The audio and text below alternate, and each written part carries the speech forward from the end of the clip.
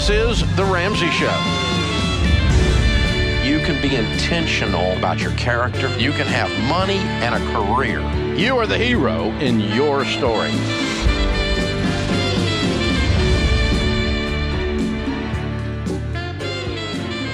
Live from the headquarters of Ramsey Solutions, broadcasting from the Dollar Car Rental Studios, it's The Ramsey Show, where debt is dumb, cash is king, and the paid-off home mortgage has taken the place of the BMW as the status symbol of choice. I'm Dave Ramsey, your host. Thank you for joining us. Open phones at 888-825-5225. That's 888-825-5225. Ken Coleman, Ramsey personality, #1 best-selling author, host of The Ken Coleman Show, is my co-host today.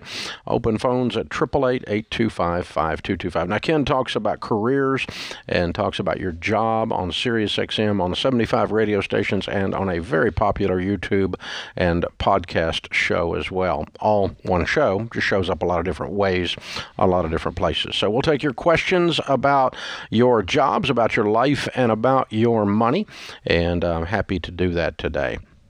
Around Ramsey, we are grieving today. A friend of mine of over 25 years, talk radio host Phil Valentine, passed away over the weekend, and he and I have been friends a long, long time. We did a lot of, we've been on the same radio stations many times. We've been on opposite radio stations lately here in Nashville, but we've always been good friends and always shared a lot of viewpoints, and of course we've been in touch with, he's been battling COVID, and we've been in touch with him, his wife, the family over the last many weeks while this struggle has gone on, but it ended with him graduating to heaven on Saturday, and just kind of hard to believe a little bit. Yeah, still a young man, somebody that's a contemporary of yours. You guys came together in WTN, and both of you had national influence, friends. In fact, I was just thinking when I got the email from you on Saturday that we were, the last time I was with him and you in the same place was at your house back in March. Yeah, we had a bunch of influencers there, and got a picture with him and Mike Huckabee. I sent it to Mike and sent it to his wife Susan as well over the weekend. I found that in my roll up there. Sharon actually had the picture. Sharon took it, my wife, and so, but we've been again friends a long time, and you know, this brings about a lot of things. But one of the saddest parts of the whole thing is to watch the number of people in America today that are happy that someone is dead that they disagree with. Yeah. On anything. I mean, he was a conservative talk radio. So the number of people that didn't like his stance on COVID issues or on political issues that have come out and said they're glad he's dead. I mean, you guys, really, there are people that I absolutely detest what you believe. I think you're a backward socialist communist, but I am not. If you die and you say something about that, that doesn't say anything about him when you do that. It says something about you. You classless, immature, unbelievable people. Yeah. And Twitter is particularly bad. Of course, Twitter's just full of trolls. Billy Goat Gruff needs to get in there and deal with the trolls on Twitter. But that's an old one. But yes. But you know, it's just it's aggravating. And I, you know, I've done a lot of things and run my mouth on a lot of things and said a lot of bombastic, crazy, stupid butt stuff over the years. But I have never trashed somebody that died. Yeah. Happy they died because I disagree with them. I got the same thing when Rush Limbaugh died. It's unbelievable. We've dehumanized ourselves. I mean, now it's like if you don't agree with me, or even worse, if you say something with some passion and some fervor that I really disagree with, you are now dehumanized. And so we're treating people as though we've forgotten that they have a family. We've forgotten that there's a wife involved, brothers, sisters, friends, kids. It's crazy. Again, just to reiterate, when you do that, it doesn't say anything about them. No. It says something about you. It says that that you really are a child. You really are an immature child. And political people have done that. I noticed one of the senators or somebody the other day said something about they wish Mitch McConnell was dead. I saw that come through the news feed. Sure. And it's just, I hope he died, or he got COVID. I hope he dies from it, or something like that. I'm like, oh my God. Even if you were so unbelievably horrible person that you thought that, and probably all of us are that horrible a person. We probably have thought it. Yeah. But the fact that you open up your mouth and say it out loud, worse than that, you do it in a public manner on social media, just says what a horrible place we have come to in our decorum.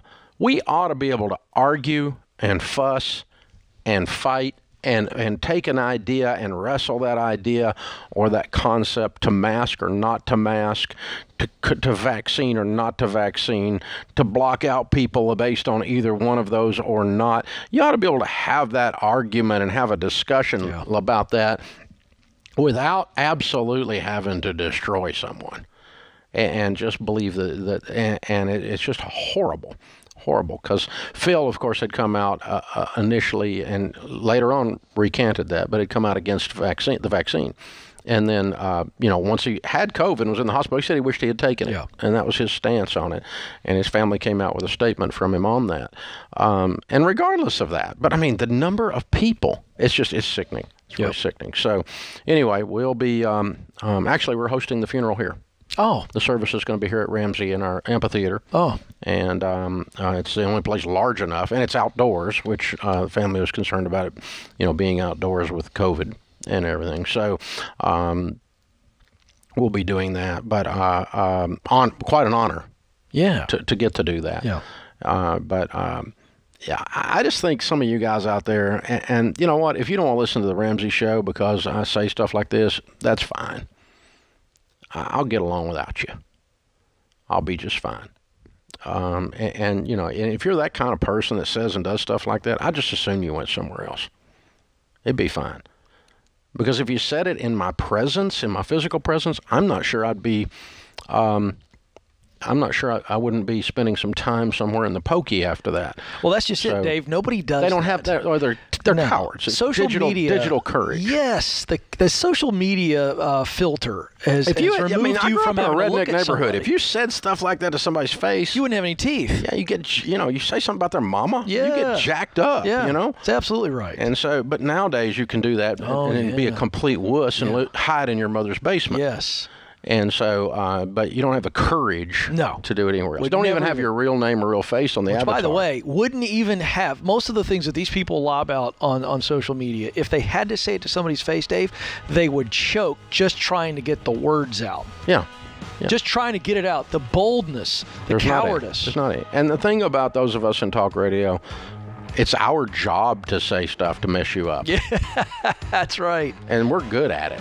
And Phil and me and people like us that have done this on a national level for decades, it's our job to have the courage to say things that you're thinking, or have the courage to say things that really upset you.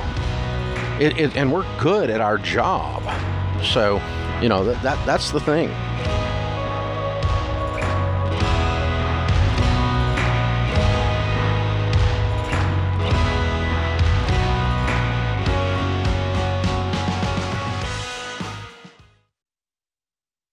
What makes our show unique is that we genuinely care about our listeners. We're intentional about choosing the best advertisers to recommend. Blinds.com is no exception. They offer high-quality window treatments at unbelievable prices, and they make it simple to shop blinds, shades, and interior shutters with easy online ordering, free shipping, and a guaranteed perfect fit. Go to Blinds.com and take advantage of this week's special savings.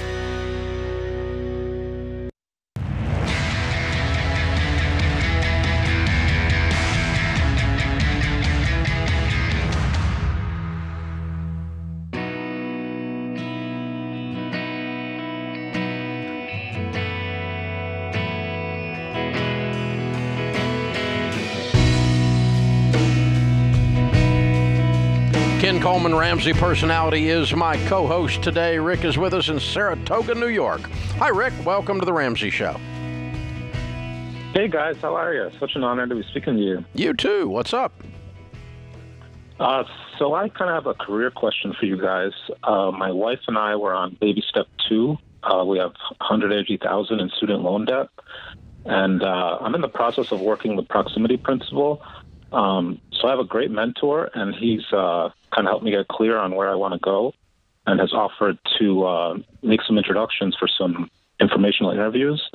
And just wanted your advice on this kind of get started phase on the process, how I can put my best foot forward, any mistakes to avoid.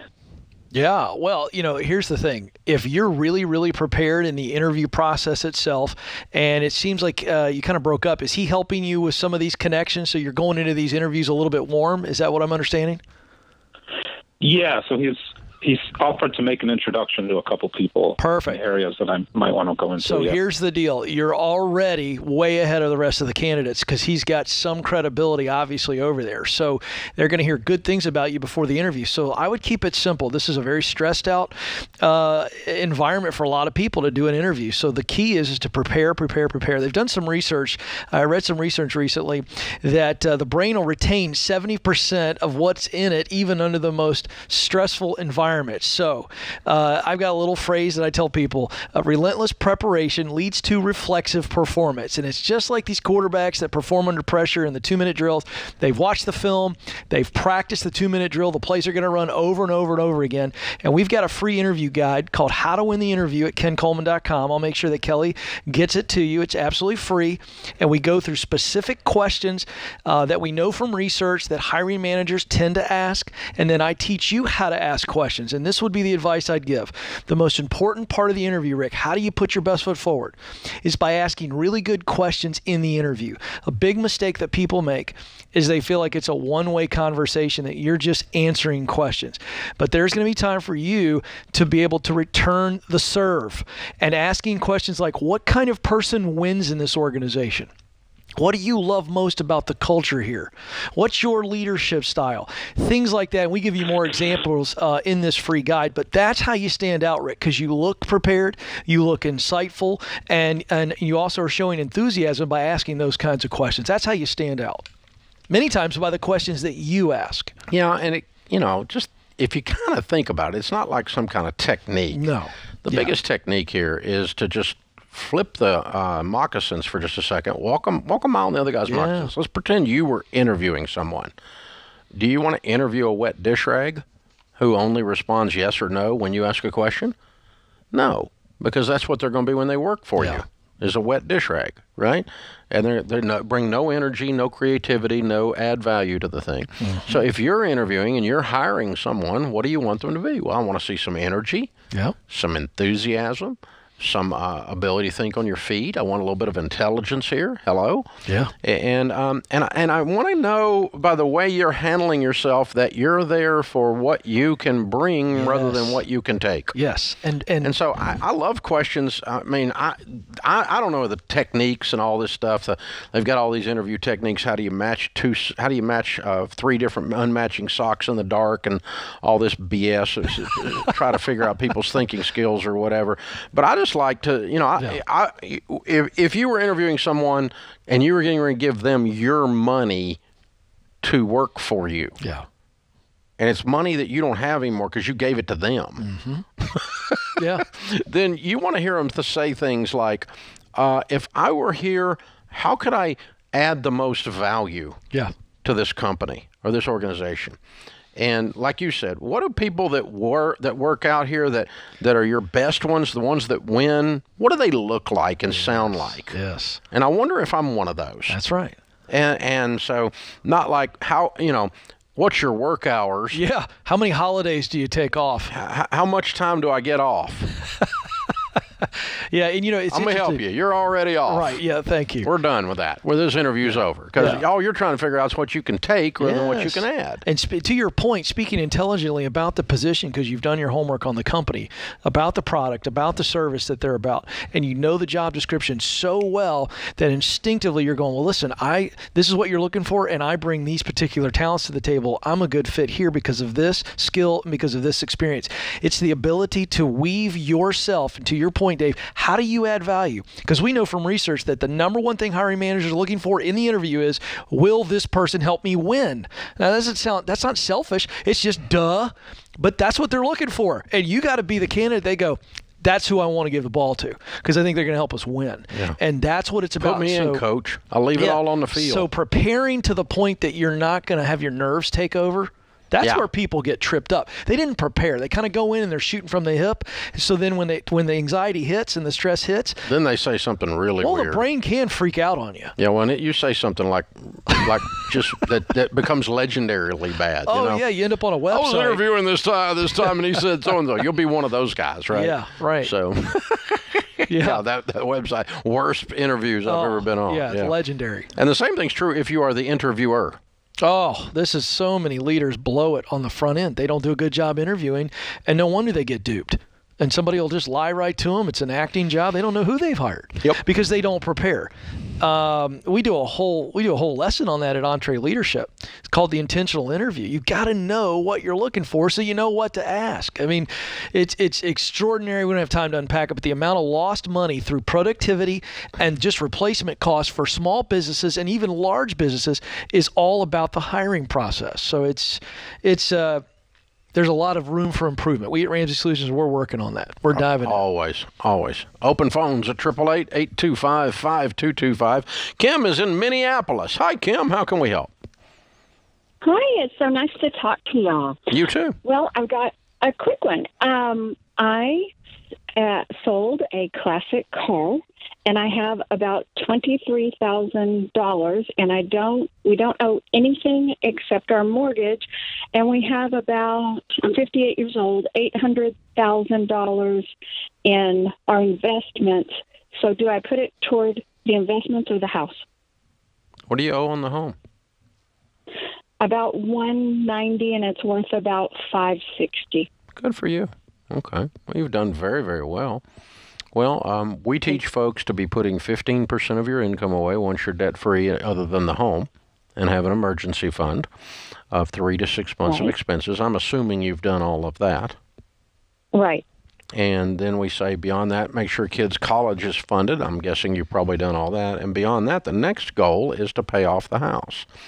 And so I'm leaning into this house as hard as I can. I'm not putting more than 15% of your income away. You've got a nice nest egg. And so you need to get this house knocked out. Should be your next big goal. I'm curious. I don't usually get a lady calling me. Now, this is sexist, I know. But I just don't usually get a lady calling me saying she sold her classic car. Usually that's a guy, and he's somewhat sobbing as he's discussing selling his classic car. So what's the story here? Well, the story is that it was my brother's, and my brother passed away, and it's a 73 Datsun 240Z, and I have had it since probably 85. Wow. And you kept it you kept it because you love the car, or nostalgia with your brother? Mostly, it is a really cute little car. Yeah. But in Minneapolis, driving around in a Datsun 240Z 9 months of the year is probably not very doable. Yeah. And I don't want it in the salt. Yeah. And so pretty much it's stored all the time. Yeah, so it kind of used up its usefulness for nostalgia and or enjoyment. Correct. Time to move on and get your $23,000. Look at you. Okay. Well, thanks for letting me ask that, because it might be offensive to ask it, but I was just curious because I didn't see that coming. Did you? I didn't. I did. Well, there you go. That's cool. Good for you. Well done, Kim. This is The Ramsey Show.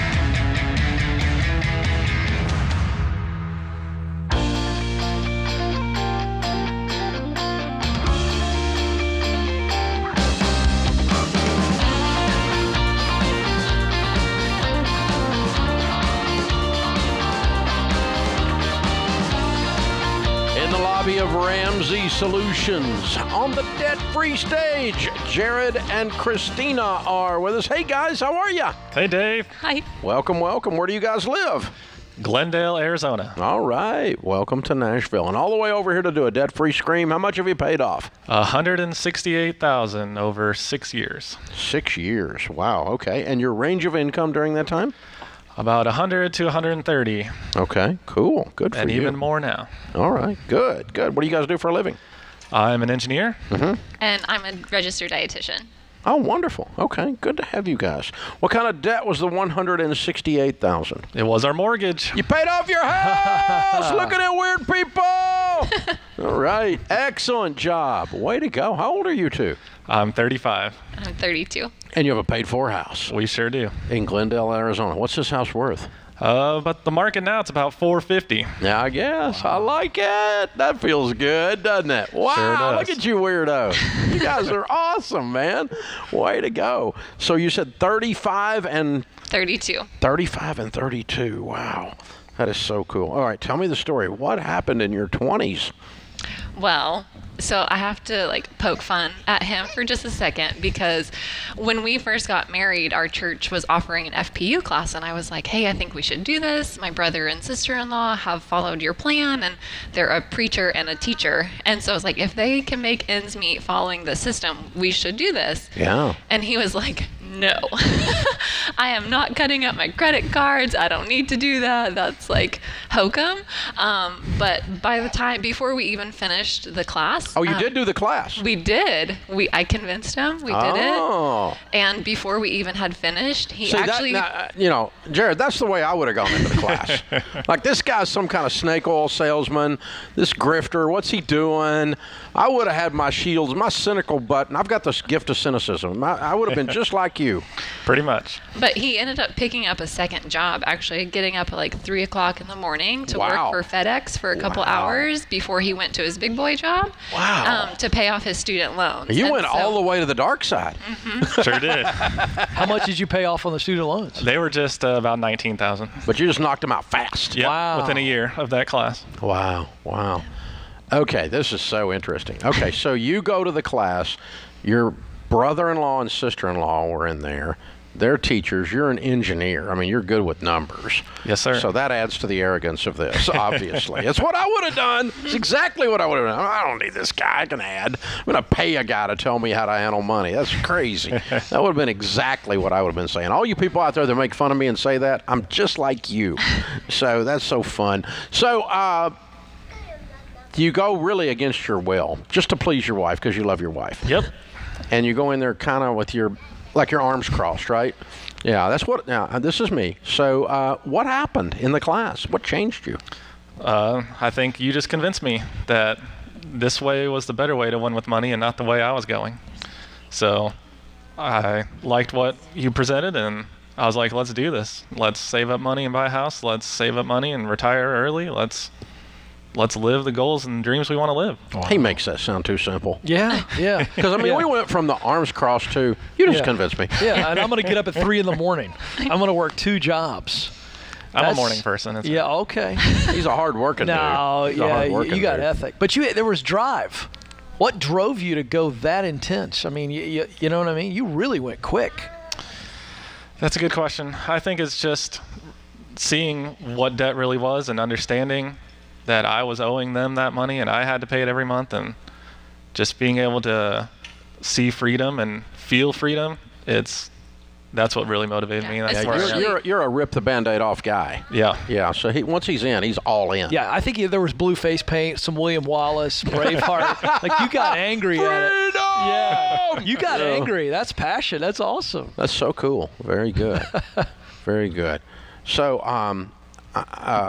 for our listeners' sake, I am curious, because again, we're poking at this, but the way our minds work is similar. What happened in there for you? What lens were you looking at it through? The spiritual lens, the math lens, the process lens? What was it that when you saw that you went, oh, maybe, and then You know what I'm talking about? Yeah. I'm curious what happened inside your brain. I think it's some of both math and spiritual. Math, yes, I hadn't been presented that information like you had presented it to do that, and I didn't understand how practical it was that we could win with money and make that much progress and be where we are today. So I was just kind of floating along and seeing the math that I could do that. I could save up money to pay for my house and pay it off, and that, that really clicked with me. Well, thank you. Thank you for letting me delve into that. I apologize, because I know you're the hero of the story, but it's a process that used you to get there. That's so cool. Well done, guys. Well done. All right, now you've done it. You're not even 40. You have a $500,000 house almost paid for. No debt in the whole freaking world. And you make 100 to 130 during this time. What is the secret? People want to know to getting out of debt.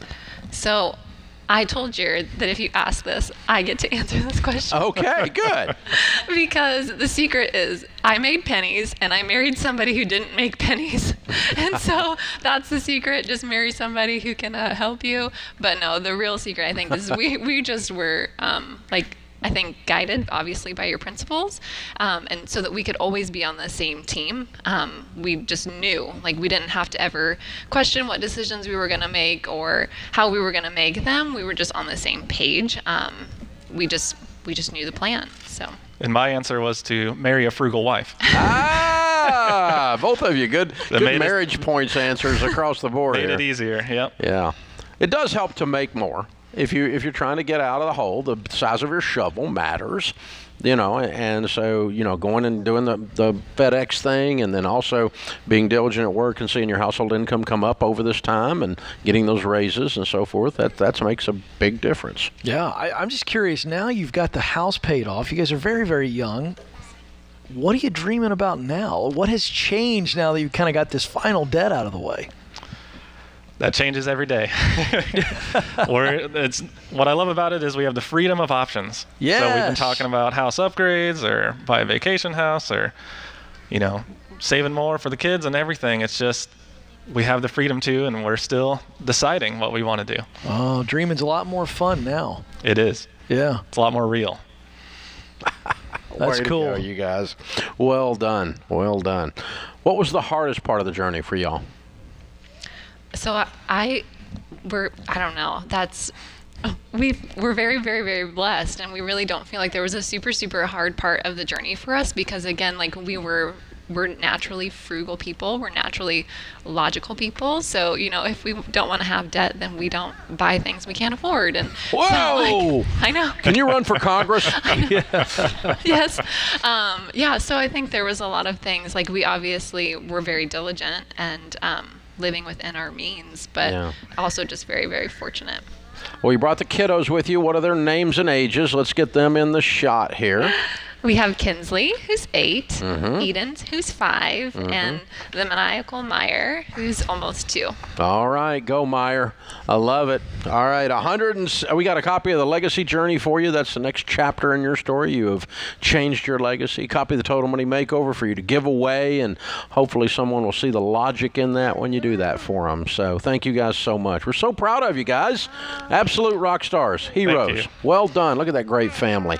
Jared, Christina, Kinsley, Eden, and Meyer from Glendale, Arizona. $168,000 paid off in 6 years, making 100 to 130. Count it down, house and everything. Let's hear a debt-free scream. 3, 2, 1. We're debt-free!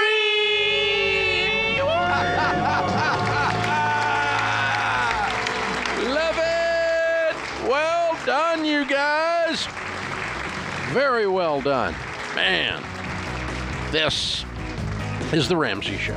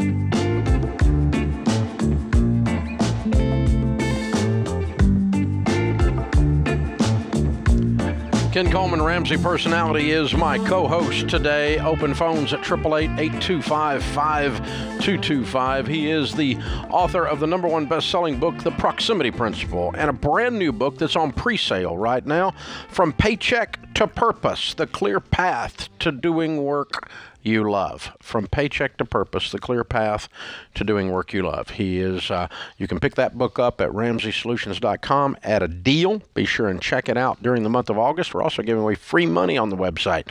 No purchase necessary. So you need to go in and sign up for the giveaway of the free money. And August is almost over.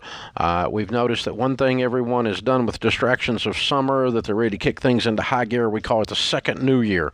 September 1st, everybody's back in gear again, and as August comes to a close, you need to get ready to come into the fall ready to roll.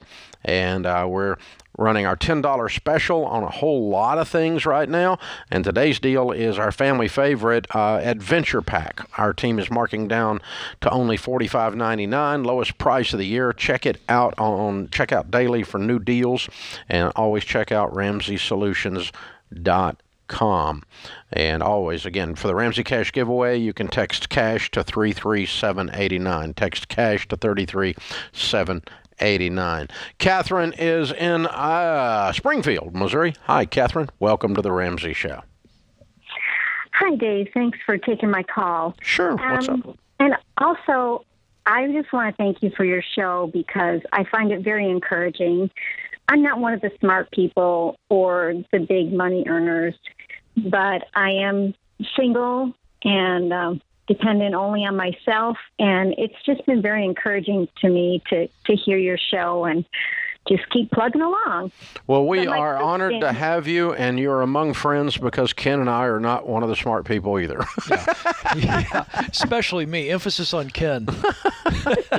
Hey, I love slightly above average students who go out and become successful, and that's me, and that's the three of us. How can we help today?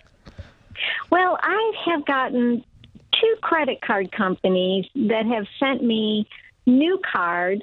They're identical to the old card, only they include the tap to pay.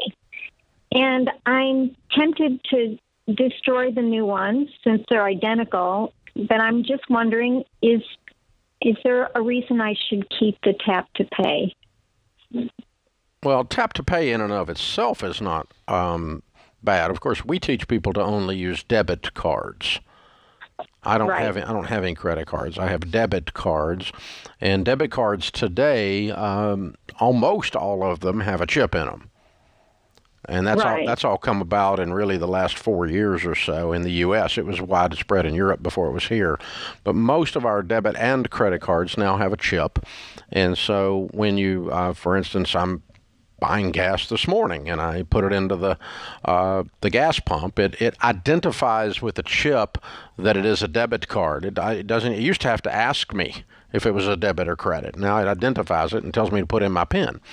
Matter of fact, a lot of the credit cards now have you put in a PIN as well on a point of sale transfer because they're trying to do that to avoid fraud and so forth. But the biggest thing you want to remember with all these products is just the easier they make the transaction to occur, the more you buy. Right. And that's the only thing. As long as you know that, and you're guard against it, it's like Amazon Prime. It's a very easy transaction. You can just sit there and push that little button all day and crap will show up on your front porch, It's just really, really easy. And you tend to spend more the easier it is to do the transaction. The harder, more cumbersome the transaction, marketers call that friction, then the more it slows you down and makes you realize you're actually doing a transaction. You're actually giving someone money. So as long as you're aware of that, I don't care if you use Apple Pay. I don't care if you wave a wand and do a dance. There's all kinds of different ways to pay for things these days, but all of them just about are trying to make it easier and easier and easier to do the transaction because all the merchants know that consumers spend more that way. Yeah. Yeah. Well, mine usually stay in the drawer, but I have my house on the market right now. So my realtor said, don't leave things in the drawer. So I have to keep them in my purse. And I'm wondering, is it safe to keep these in my purse? Yeah. I mean, you're fine because it's got fraud protection on it. If they got stolen, you just turn it in for fraud. You're not responsible for transactions on a thefted credit card. Now, if somebody took it out and used it and put it back, it might be a little while before you realized it when you got the statement or something. But that would be true of a debit card or anything else. And again, we tell you to not use credit cards at all. A debit card will do everything a credit card will do except put you into debt. It has the exact same protections for fraud. It's just as safe. I still see stupid people on the internet say, "Oh, I don't carry a debit card. It's not safe." It's just exactly as safe as your credit card. If you misuse your credit card, you get to pay for it. If someone misuses your credit card for you, called fraud or theft, you don't have to pay for it. Same is true with a debit card. It's all exactly the same, Ken. Yeah, it is. And there's just this myth out there, and I think you think the credit card companies are behind all that, Dave? I suspect maybe they are. Well, urban legends out there. Sure, they don't, Of course, if you go to Visa or MasterCard's website, you'll see it. It's a zero liability policy on both their sites. For both products, debit or credit, either one. And our bank protects us, Dave. If I go to another city in the country and if I don't tell them ahead of time, they'll stop purchases as a protection. That's a wonderful thing. And they'll do that on credit or debit. Yes, they will. Because they are liable for the fraudulent transactions. Jacob is in Carthage, Texas. Hi, Jacob. How are you? Man, I'm doing great to talk to you, Dave and Ken. Hey, man. What's up? I am 26. My wife and I are in baby steps 4, 5, and 6. And thanks to your plan. And because of that, I am chasing my dream of being self-employed. Cool. But I'm finding it really difficult to balance working my side hustle because my full-time job, being a dad, being a husband, being involved in my church, it's like I'm starving my side hustle, and I'm never giving it. I don't know if I'm ever going to give it enough for it to prove itself. What is it? What are you doing? I don't know if I make handmade bass lures that sell for over $100 a piece. Whoa! And what's your margin on those? Almost nothing on material. Yeah. What's it take to produce one time-wise? As of right now, because I'm so small scale, I have like one day that I get to work on them a week, and I can turn one out in a couple hours. Okay. I haven't really. There are ways. So if you sell it for $100, your material cost is almost nothing, and it took 2 hours, you're making $50 an hour.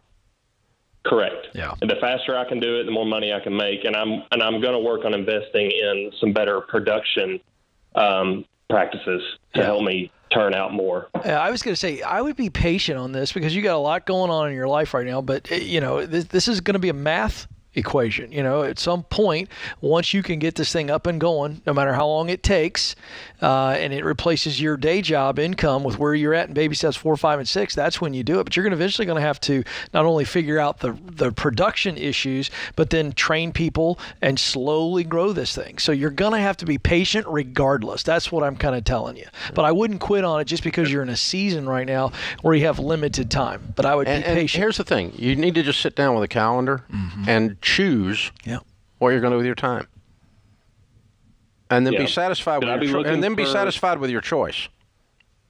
No guilt. Should I be looking for new employment? No, not necessarily. Maybe give me more time. No, not necessarily. So here's the thing. Christy Wright says in her new book, it's a beautiful line. She says, "Balance is not doing everything equally. Balance is doing the right thing at the right time." And for this season of your life, for the next 12 months, what is the right thing to do with your time? There's not a right or wrong answer. It's what do you want to do with it? And so if you want to be on fewer church committees and make more bass lures, that's okay. That could be the right thing for you. And you just got to lay that out and decide which one is which. For now, and it doesn't have to be permanent, but for now, this is The Ramsey Show.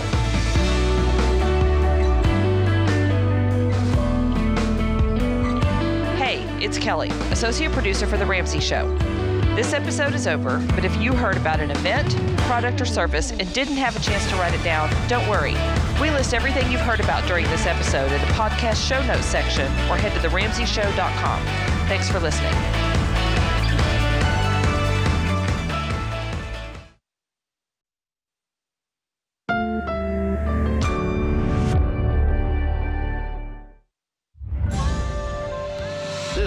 The Ramsey Show. You can be intentional about your character. You can have money and a career. You are the hero in your story. Live from the headquarters of Ramsey Solutions, broadcasting from the Dollar Car Rental Studios, it's The Ramsey Show, where debt is dumb, cash is king, and the paid-off home mortgage has taken the place of the BMW as the status symbol of choice. I'm Dave Ramsey, your host. Ken Coleman, Ramsey personality, #1 best-selling author, is my co-host today as we talk to you about your career, your life, your money, whatever it is you want to talk about. We're here for you. The phone number, 888-825-5225. That's 888-825-5225. John is with us to start off this hour in Tulsa, Oklahoma. Hi, John. Welcome to The Ramsey Show. Hey, Dave. Thanks for having me. Sure. What's up? Good to talk to you today. You too. I'm in a bit of a mess. I moved from Texas in January of 2021 this year, and this is the first time we've moved out away from everyone. It's the first time we had left the city that we spent our whole lives in, and so we took a big leap of faith and got out here to Tulsa, and we've just really kind of gotten ourselves in a bind. I was listening to you hard and heavy for about 3 months straight before we moved, and we had big plans to sit down and talk through some things and figure some stuff out, and we didn't. And I made a lot of dumb decisions since then, and we are in all kinds of debt. We've got from credit cards to loans to student loans, car payments. And we're just in over our heads so deep that we're trying to figure out what to do, you know? So if you were completely free, would you move back home? I don't think so. Okay. So what is was just the stress of being away from what was familiar? You think that added to the bad decisions? Is that why you're telling us about that part of it? Yes, definitely. I do believe so. There's a lot of with my wife and I, we pastored for several years, and for 5 years, and so we were out of ministry for 1 year, and we fully believe God spoke to us to move to Tulsa. Mm-hmm. So did you take another pastorate there? No, I did not. I'm also a plumber. I've got a master license in Texas. I have a business there still that generates a little bit of money. And I've worked for a plumbing company here in this area. My wife is not working right now, but she's about to go back to work, and so that's going to help us a lot. I know. Okay. What do you make now? Probably I make about 78 with the one company, probably close to 100 combined. Okay. And what will she make? We'll probably be in the 100, I would say 100 to 120 range together combined. All right. I'm going to call it 120 because you told me 100 before you said she went back to work. All right. So now how much is your house payment? It's $1,450 a month. Okay. And what do you owe on the cars? Each. Now, $42,000 on one. Mm-hmm. And I took out a loan, a couple of personal loans, and one of them is tied to my truck now, and so that one, the total is about $12,000. Mm-hmm. Okay. And you already had student loans before you moved? Yes. And how much are they? The student loans, they equal about $60,000. Did you say each? They total about. They total about 60. Okay, so 42, 12, and 60. What other debts? Credit cards. Some more loans. Credit cards are probably about $8,000. Mm-hmm.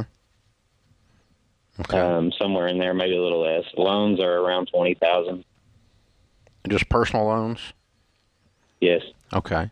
So how much of this did you do since you moved?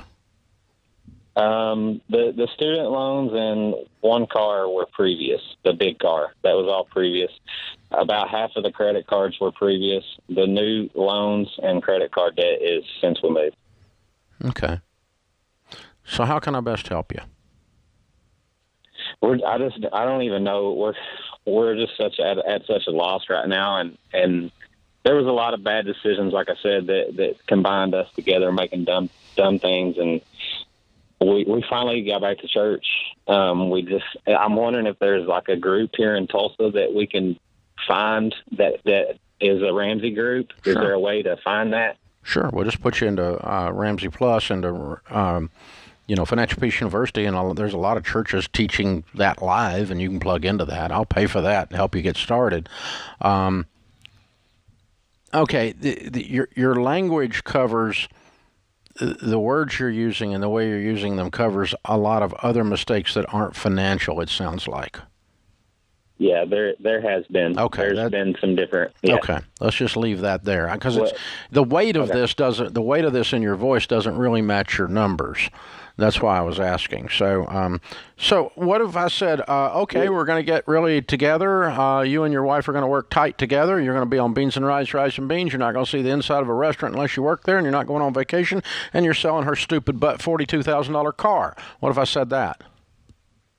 We're on board. We're ready. We're both ready, but we've just been talking about it, and we're ready to do it now. Yeah. You got to start doing some stuff that's going to hurt. Yeah. There's some pain involved in living like no one else, so that later you can live and give like no one else. And we're ready. Yeah. We just need some help to get started, I believe. And okay.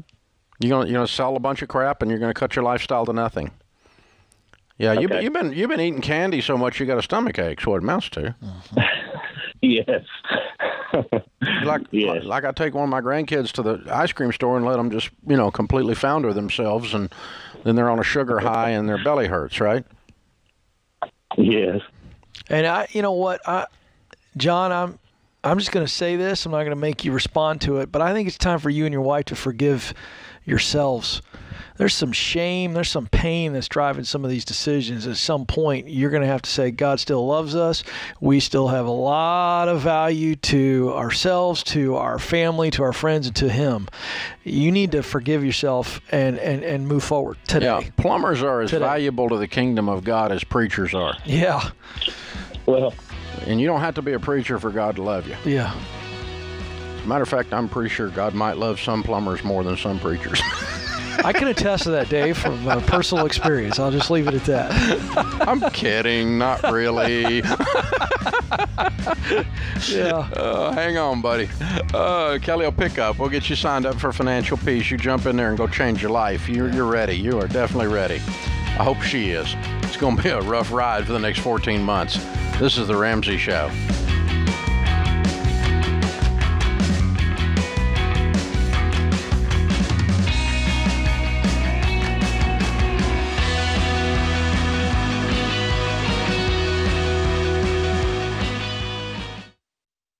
We were drawn to Christian Healthcare Ministries because we both had young families and we wanted to have more children.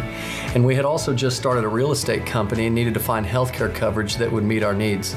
We were attracted to CHM because of its low monthly costs and the ability to negotiate medical costs down. Established in 1981 and accredited by the Better Business Bureau, CHM is here to meet the needs of your growing family or small business. Check us out at chministries.org/budget. We absolutely believe in it.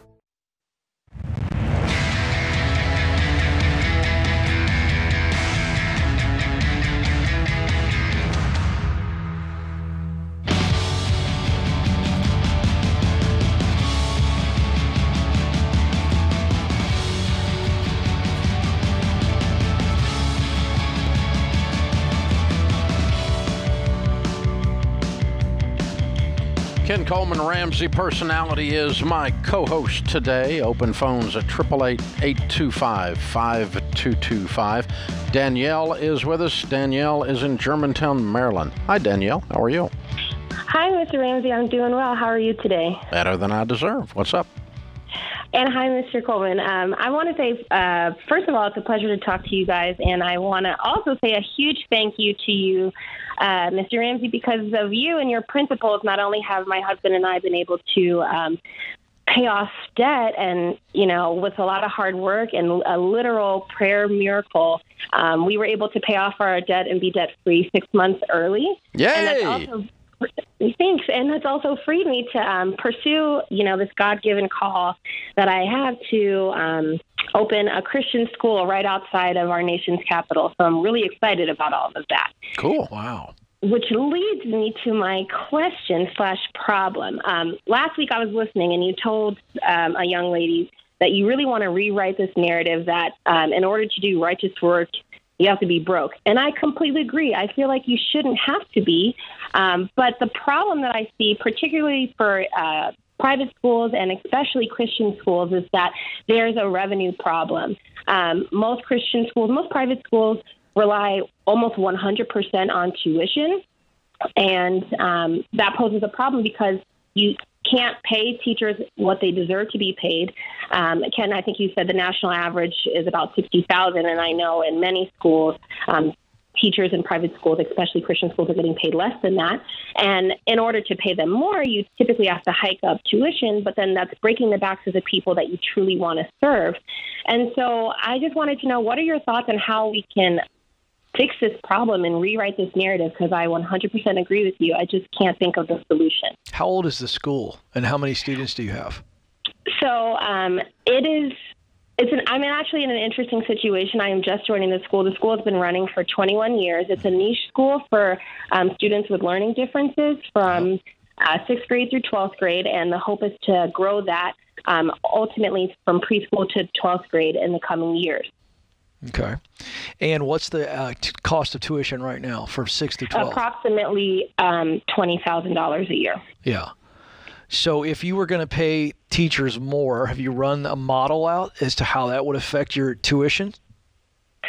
So I have not, honestly. This miracle kind of just happened where I'm just now starting with this job. But I will say that from what I know of our finances right now, most of that goes towards teacher salaries. And the reason that the tuition is what it is that to cover those things, but we tend to not, when you include Jesus in a lot of things, you don't really qualify for a lot of the grants or other things that you've done. But I have not run Okay, that so model. first thing, I think you got to run the model, okay? Because you got to really see, all right, if we were to raise the salaries of our teachers by X amount of dollars, you just run the numbers, and then you got to play that out. You got to know what you're dealing with first. The second thing I would recommend is that I think, and by the way, I'm very, very drawn to your mission. I have a child that requires some special education services, and I love what you're doing. And these families almost come to this school almost as a last resort. It's a real oasis, I'm guessing. And so a couple things you got going on there. Because of the demand of that, I think you've got to look at separate fundraising. I think you've got to really come up with a model where we're gonna offset tuition by we're gonna get really serious about raising money, and that you're gonna get to some high net worth individuals. That's gonna take some time, but I think that's got to be a strategy long term. And then I would also tell you that part of this is opening up more space. If you can do that, when you get more kids, then it kind of scales out. So there's really no silver bullet answer, but I think that if you can make the case over time and you're winning for these families and it doesn't get too ridiculous, I think with those three strategies, you can get those salaries up into at least the average in your area. How many teachers do you have? We have about 6 teachers. Some of them are part-time, some are full-time. 6 teachers? Yes. And how many students? And even for me, I'm the vice president. Right now we have like 22 kids. So I thought it was much larger than that. Okay. No, we're at 22, pretty small. Okay. And so if you raise the 6 teachers $10,000, that would be $60,000. Divided by 22 would be $3,000 apiece. That's the model he's talking about.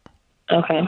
And then you say, oh, wait, we're going to raise it $5,000 because we have some kids we want a scholarship. Right, and there are a few that are on a financial assistance. And there'll be a few more because you're bumping it from 20 to 25. Yeah. And, you know, and you're going to raise your, but that's an example of how you'd model the math out, of how to play into it and to decide from there. You probably, and again, the type of care and what you're plugged into, I don't know. I'm not an expert on that world. Just from a business viewpoint, though, having run stuff with 6 people or 60 people, having run stuff with now 1,000 people on our team, you will get some economies of scale that will help your situation as well. If, for instance, you could double your enrollment and double your teaching staff. Yeah. Now, you're not going to do that in 20 minutes, but over time, if you had 50 students instead of 25, things are going to work a lot easier, because right now, every single check that is written by a student for tuition, by a parent for tuition, is a backbreaker if it doesn't come in. Because you're spread across so few people. And so your risk, your volatility is much higher on a percentage basis. Everyone is living more by a thread rather than there's no wiggle room, which as you get a little bit more scale, you've got a little bit more margin, a little bit more slosh that you can do and still be responsible with your salaries and with your other. But I think a combination between some students are going to get served by the higher tuition with scholarships, because we now have room to do that. And some are going to get served with by lowering the net cost of the tuition by fundraising, like Ken's saying, but all the while keeping the fact that this mission is vital and really matters. Yeah. And I think that's the whole thing you aim at, is to go those directions. There's a lot going on here, but it truly is more difficult to run a 22-person thing than a 50-person thing. Yeah. And again, I think if you can get some quality businesses who understand the vision and the mission of the organization, and they help with that scholarship fund, you can get that thing going, you know, and really begin to create almost a miniature endowment too. I mean, not a whole lot of effort here. And here's what's interesting. It doesn't take but 1 or 2 of those. That's exactly right. Deep pockets. And a person like her, she's just the person for the job. Hard to say no to. She's just the person for the job. I agree. She just oozes this stuff. It's perfect. Yeah. I mean, Danielle, you're amazing. I'm proud of you. Yeah. You get after it, kiddo. Get after it. Hey, let me ask you a quick follow-up on that, Dave, because I don't know the answer to this. If she were to go raise, let's just say 100 or 200,000, what fund could they put that in to be able to let that to start to earn, just like it would for an individual, to where maybe that self-funds 3 or 4 kids every year? You can sit down. Some of our Smart one of our Smart Investor Pros does endowment funding, and so and what you want to do is just go on the conservative side, but not so conservative that it's earning no money. But you know, I'll give you an example. All right, if you had $250,000 laying there at 10%, that's $25,000. Yeah, every year. Yeah, forever. Yeah, exactly. So every $250,000 you raise and put into an endowment fund sends a kid free forever. Yeah. As an example. Right. Yeah. That's what endowment means. That's how an endowment works at these colleges and some of these universities that are sending all the kids home because they're not vaccinated, or sending them home because of COVID, or sending them home, have $1 billion sitting in an endowment fund. Oh, we're getting ready to see some upheaval there, baby. Yeah. Higher education, you are up a creek. You got some problems coming your way, the way some of y'all are acting. It's getting ready to be a mess. Getting ready to be a mess. I thought it was going to be a little while longer, but it looks like COVID is going to hasten it. Wow. This is the Ramsey Show.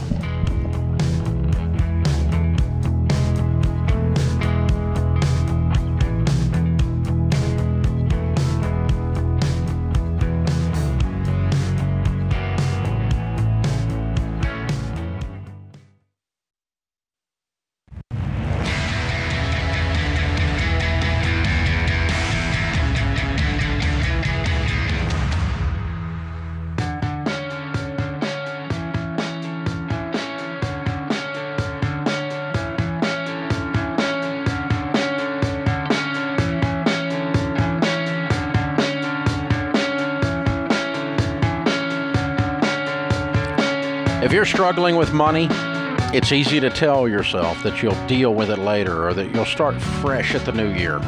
But then later rolls around and you're still stressed. You're still out of control. Don't wait. You need to start right now. Decide right now that this is the last month you will ever worry about money. If you make that decision, we want to help. And that's why for this month only, just for a little while longer here in August, we're knocking $30 off a 12-month membership to our most impactful, life-changing money products. With a Ramsey Plus membership, you get access to Financial Peace University. It's our step-by-step plan to save money, pay off debt, build wealth, be outrageously generous. And you get the premium version of the budgeting tool, Every Dollar, which is the world's best budgeting tool. And it'll help you put your plan into action. Financial Peace University and Every Dollar have helped millions and millions and millions of families, literally. You deserve a life free of monthly payments and money stress. Call for a free trial, text for a free trial of Ramsey Plus by texting trial to 33789. 33789. Text trial to 33789 for a free trial of Ramsey Plus. Jay is with us. Jay is in Las Vegas. Hi, Jay. Welcome to the Ramsey Show. Hi, Dave. It's great to be here. I'm pretty excited. Honored to have you. How can we help? My wife and I are looking towards buying a business, which is a gate installation company for HOA communities. And the appraisal for it's worth about 1.5, and it makes $100 to $200 a year for the owners if they work in the business. It's not worth 1.5. Right. Well, we're having a second appraisal done by the bank that's we're trying to get a loan from to see if we can have that, which is what we decided it's actually worth. But we're wondering if we should even go for that, or should we sell the properties that we have in order to pay cash? Okay. Jay, 30 years ago in my 20s, I went broke and lost everything because I borrowed money to run a business. It was partly because I was stupid, but it's partly because debt increases risk, and the borrower is slave to the lender. So since I've been on the radio in the last 30 years, I've never told someone to borrow money on anything, except I don't yell at you for doing it on a house.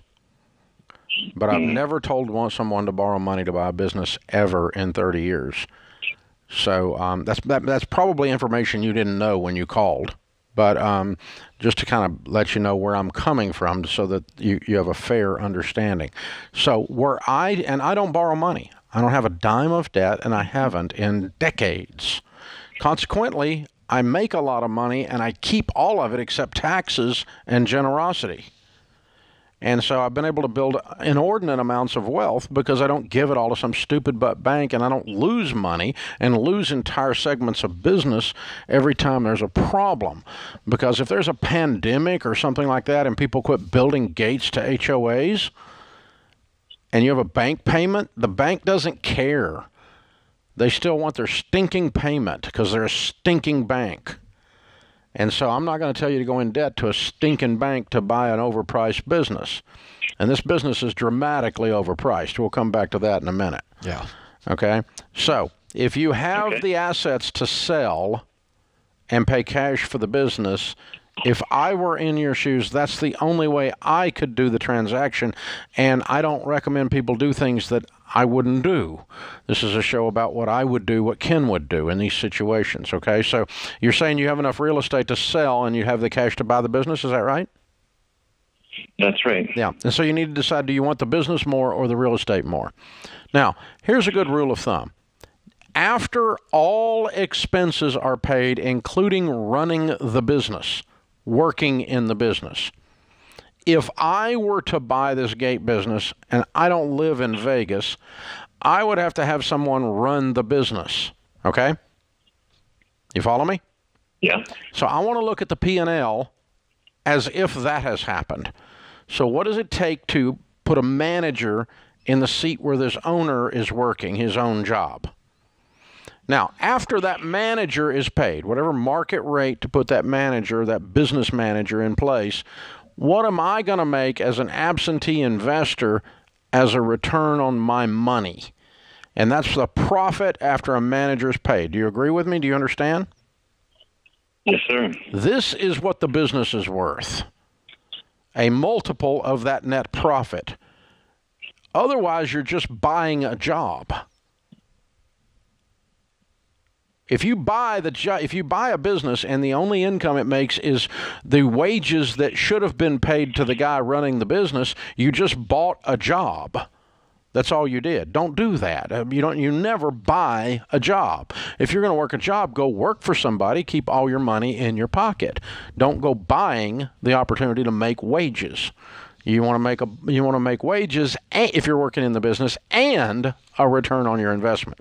So let's pretend that this business makes $100,000 a year after the manager is paid, which isn't going to be far off. Okay? Okay. Now, if I want a 20% rate of return on my money as an investor, then I would divide the $100,000 by 0.2. or multiply by 5, which is the same thing. That would make this business worth $500,000. Okay? If I want a 25% rate of return on my money, which, by the way, this is a high-risk business. It's a high-risk thing, so I want a high rate of return on my money because it's a small business. The probability of failure is much higher than if I put money in mutual funds or real estate. Yeah. So if I want a 25% rate of return on my money, I'd divide by 0.25 or I multiply by 4, which means this business is worth $400,000 to $500,000 if it's netting $100,000. This thing ain't worth anywhere near 1.2, dude. Okay. And I don't know who your appraiser is, but he ought to have his butt kicked up around his neck and wear it like a collar. I'll let him know. Okay. Yeah, Jay's not getting it. It's like people will tell you this, but this is how the real world works. Big-time companies, they do the same basic formula. This is how This is mergers and acquisitions. It's a cap rate. That's right. On net operating income of the business. This is a standard valuation process. And so how you get to $1.2 million on this, I don't know what kind of dance this guy's doing with it. There's something going on. That's 10 times revenue if it's actually net $100,000. Yeah. Which we're not even 100% sure. Which means you're making 10% on your money. Right. I mean, and you can make more than that in mutual funds instead at home. And I wonder how valuable the real estate is. Clearly valuable enough to come up with $1.5 million. That's what he said. He said he had enough to be able to cover the $1.5 million appraisal. Yeah, his real estate's making him more than this. So I think you gave him the right thing. What's more valuable to you? Because this is an expensive job. Yeah. Be very careful here. There's a lot of warning signs in what you described to me. Unless I misunderstood something you were saying, which is possible. Sometimes I do, but I don't think I did. So, but I think he's going to go ahead and buy it anyway. Felt like it. Felt like wants to hear that bank's appraisal, and the bank's got it. They want to juice that value. Let me tell you what I want from a bank. Zippo on an appraisal. I can tell you that. An open parking spot. When I get there, that's what I want from a bank. That. That's good. I don't want a bank advising me on anything. Yeah. I don't want them advising me on my dadgum estate plan. I don't want their trust department handling my dadgum kids' stuff when I'm gone. I just want their checking account to balance and be where I told them it was going to be. Yeah. I don't need a banker's advice on investing for sure. Good Lord, they're a banker. Think about it. Jeez, they couldn't get a good job. Wow, this is The Ramsey Show.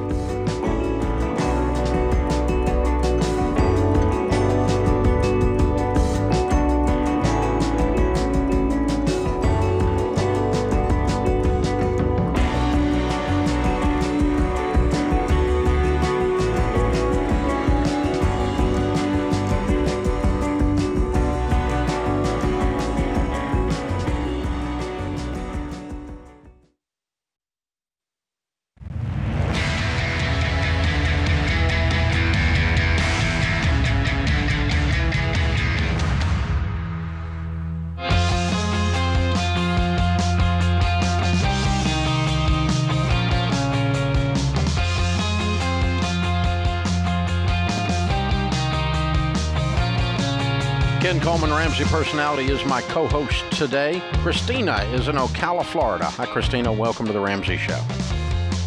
Hi, Dave and Ken. Thank you for taking my call. This is a wonderful birthday present. Oh, happy birthday. Thank you. It's the big 4-0. It's kind of scary. Oh, I don't know how you're going to make it, old woman. Yeah, I know. That's what my husband said. Poor me. I have a question because my husband and I have been working our baby steps, which is wonderful, and we're kind of concerned on how to deal with his father. We want to handle it in a way that his retirement is going to be a blessing instead of a new curse for us. Let me give you a little background. He is a single man and has been since him and his mom divorced 40 years ago. He spent the last 20 years renting. He's never bought or owned a home. He, at one point, leased and owned 3 cars, a boat, jet ski, and 2 motorcycles. He's always had more than one car, and he's one person. He's retired now. All he has is Social Security, a little bit of pension, and $100,000 to his name, and he thinks buying a gun is an investment. And we're just terrified that we need to fit him into our baby steps because we're going to end up having to take care of him if we can't get him to stop wasting money. Okay. What do you guys make a year? $130,000. I work 4 jobs and run a business trying to clean up our own mess. Mm-hmm. And we have our own goals and dreams, and I just feel like, one, out of guilt, we're all he has. I mean, my husband is his only son. Mm-hmm. You know, there's nobody else that's going to take him in. It would have to be us. So I feel like if we could get him on the right path, he might be okay, but that's having to explain to him that, you know what, you're going to have to stop blowing money and maybe work a part-time job because he thinks he can buy a house, but that's going to take all his money if that's even enough. Mm-hmm. $100,000 doesn't buy much. How old is he? 68. Mm-hmm. How's his health? Well, he just had surgery for prostate cancer, but that all went well. So we're hoping the health maintains, but that's my other concern. So your husband has a good relationship with his dad? Oh, yeah. We've always been close with him, and we have a good relationship. And a couple of years ago, we sat down and talked to him about all this and kind of tried to explain to him making 8%. He's got some finance guy at his credit union telling him making 8% and whatever he has it in that he doesn't understand is good. We're like, no, that's not good. And he thinks it is. And he doesn't understand half of what they're doing. He gives them his money and they do whatever, and he thinks it's good. Mm-hmm. And after that many years of them doing whatever, all you have is $100,000 to show for it. I think you need a new guy. Mm-hmm. I think you're more upset about this than anybody else on the planet. Well, it terrifies me. Yeah, I don't think your husband's upset about it, and I don't think his dad's upset about it. Well, my husband's worried because he doesn't. Not as worried as you. Just the other day. Well, I'm nervous to talk to you too. But my husband's like, I need to talk to him, but how do I talk to him without, hurting his feelings or being kind of a jerk about it? Because, he's rented a house for 30 years paying $250 a month. No, I can just tell you don't need to talk to him. Because your state of mind is not a state of mind that he's going to listen to you. Well, no, I wonn't talk to him. My husband has to. Yeah, your husband has to. That's not my problem. I know, but it's because you have a lot of anxiety about this, and it's going to come through, and it's going to sound bossy to him, and you don't want that, and it won't be profitable for the conversation. Your husband can sit down and talk to him, but I'll give you a prediction. Your husband can sit down and talk to him, and probably nothing's going to change. Okay. Because I don't think the old man wants to change. I don't think he gives a rip. Right? So then, so he's 68 years old. He's 68 years old. He has $100,000. He buys guns, and he pays his rent. And cars. Well, he just now found out he has to move out of that. So now he just went and dumped money to rent a trailer until he can figure out where he wants to live. Okay. On top of his 2 cars. One of the most painful things that we all go through as adults is watching people we care about be stupid. Yeah. Because you can't make them not be stupid. Everyone has people in their family and in their friend group that are doing things that we all look at them and go, oh, my. And, you know, the only hope is that occasionally you can knock a knot on one of them's head and get their attention and turn them around. But I don't hear anything in this story that makes me think he's going to listen to your husband. Do you really think there's any scenario where your husband says I don't have any magic words for your husband to use? And I just don't think this old man really cares I think he's got his own way of doing things, and I don't think he cares. So here's the thing. You make $130,000 a year, you can probably buy him a little bit of groceries if he's completely starving to death. You might even help him with his rent a little bit here or there a few times, even though he's been a complete twerp with money and doesn't really deserve, with his irresponsibility, the help. But you can afford to dump a little bit of money in that, and it's not going to make you broke. You're not going to give this guy $100,000. Yeah. Nor do you have to pay off his debt. No. All those boats and cars, you can sell all that if something happens to him. Yeah, you're not responsible for any of that. Yeah. All we want to do is just make sure he's not hungry and homeless. Yeah. Well, that was kind of our point. Yeah, it doesn't take a lot of money, though. I mean, it doesn't take a lot of money. If you're paying his rent, you decide where he lives. Or he doesn't have to live there. I mean, I'm going to get a little cheap trailer or a little one-bedroom apartment or something and let him rent.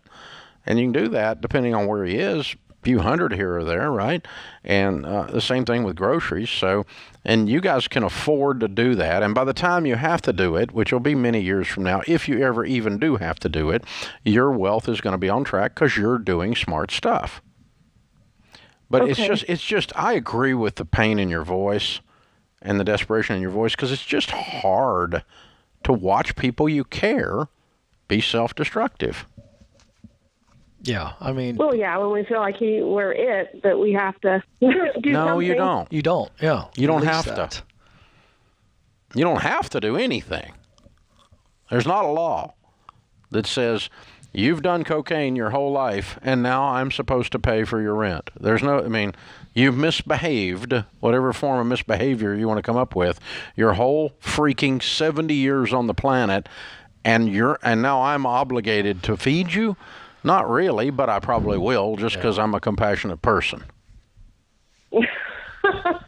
He's not going to take you guys down. You either have so much fear, and I get it. There's so much unknown, and you're in the middle of the struggle, and you guys are busting it, and you're gazelle intense, and you're working 4 jobs, and you're going. But listen, he's not going to drag you down. He's not going to drag you guys down. So that fear needs to go away. But it's disgusting to Sure, you. of course. Because you're working so hard and he's not doing squat. Yeah. You know, you're being so responsible and he's so irresponsible. I get that. It's disgusting to me to hear about him, and I don't even know him.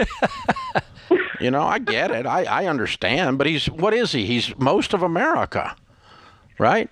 Yeah. And so he's irresponsible and slovenly and out of control, and you know, and then acts like somebody did something to him. And nobody did anything to this old guy. He just farted around with all his money till it was gone. Right?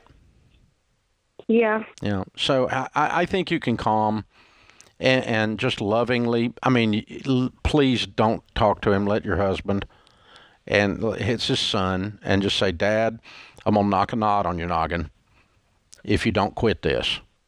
Because I'm afraid I'm going to have to feed your butt because you're misbehaving. Now, you need to be a grown-up, and this is how he needs to talk to him. Because this old guy doesn't do subtlety, does he? No. No, he needs a two. No, he doesn't. He needs a 2-before upside the head. And that's what your son's going to have to do. But that's the only shot he's got getting through to him. And it's just lovingly, Dad, I love you, but you're being a butt.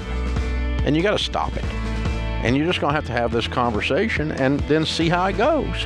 Hallmark needs to make one of those cards. Right there. The Dave Ramsey. Dad, I love you, but you're being a butt. That'll be a bestseller. It'll be a big seller. It will. Be a big seller. Be a movie on Hallmark Channel. This is The Ramsey Show. This is James Childs, producer of The Ramsey Show. You can listen to all our shows with the Ramsey Network app on your smartphone. Browse by topic or even sync clips to your friends. Download the Ramsey Network app in your favorite app store today.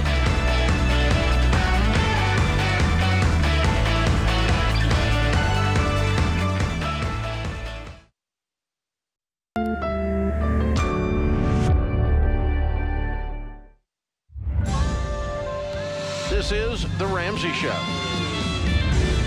You can be intentional about your character. You can have money and a career. You are the hero in your story.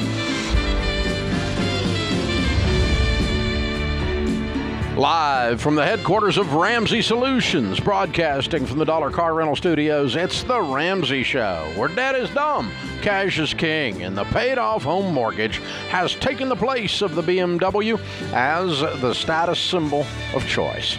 I'm Dave Ramsey, your host. Ken Coleman, Ramsey Personality, is my co-host today.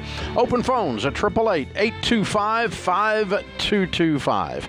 That's 888-825-5225. Rusty is in Odessa, Texas. Hey, Rusty, what's up? Hey, guys, how are you? Great, man. How can we help? You're doing well. Hey, I've been following your plan for about 20 years. We're on baby step 7. Wanted to ask you a question about something that we're starting to see is places that are no longer taking cash or basically penalizing those of us that are using cash, like entertainment places where you have to put cash on a plate card, and then if you don't use all of it, you don't get it all back. Was just curious your thoughts about that.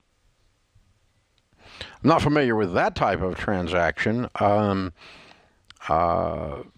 You know, I mean, obviously there's situations where I just look, as a matter of principle, I choose not to do business with somebody.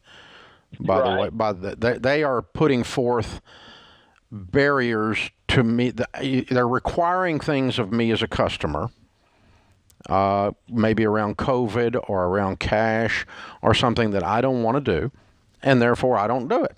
And that means I can't be their customer. And that's okay. They own the business. They're allowed to say that. As far as I know, the whole legal tender thing won't work. I mean, they're supposed to accept legal tender. That's the whole purpose of a currency.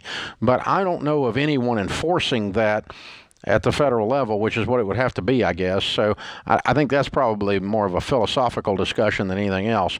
But sure. I carry a debit card, so if I'm in a situation like that, unless the people are just being weird or something, I use a debit card to run a tab at a place or something if I need to. But I'm not going to give somebody cash that's non-refundable if I don't use it all. Right. What is that, like a club, like a nightclub thing? Yeah, it's like an entertainment that has like movies and bowling alleys and game rooms and things like that. Oh, okay. Yeah, it's like a Dave and Buster's type thing or something. Or a Chuck E. Cheese or whatever. Exactly right. Yeah, okay. Yeah. All right. Yeah, I'm not, no, I mean, will they take a debit card? They will, but I like to use my cash. Okay, well, I don't blame you there. I mean, I don't blame you. But so it comes down to, you know, a horrible transaction, which is the plate thing you were describing. I'm not doing that for sure. Or I like to use my cash, and you people are making this difficult. And so you're basically saying, I don't want you as a customer, Rusty. And you say, okay, then I won't be your customer. I'll go bowling somewhere else, you know. And so there you go. I'll look for my excitement elsewhere. Or you can use, if it's something you're not wanting to take a stand on, you know, it's not, I mean, I don't make a principled picketing stand on every single transaction I do. I just look at it and go, you know, this one's not worth it. I'm not fighting this one, or this one I'm going to fight, and I'm not going to do this. And so, you know, so anyway, you just got to decide that and say, I'm not going there. But you're right. There's more and more places that have gone to cashless. I was in a breakfast place, a tiny little meat and three breakfast place off the side of the beaten path up off of outside of Aspen, Colorado last year. And they didn't take cash.